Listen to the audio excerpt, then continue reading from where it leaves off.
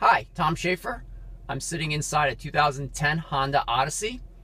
A few years ago, I installed this Kenwood radio with reverse backup camera, and today I added a right-hand side blind spot monitoring system. So again, we did the rear view camera.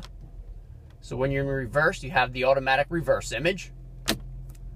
When not in reverse, the radio displays. When making a right-hand turn on the highway, you have blind spot monitoring down the right side of the vehicle by actuating the right turn signal. When you turn the blinker off, the radio automatically goes back to the screen it was last on.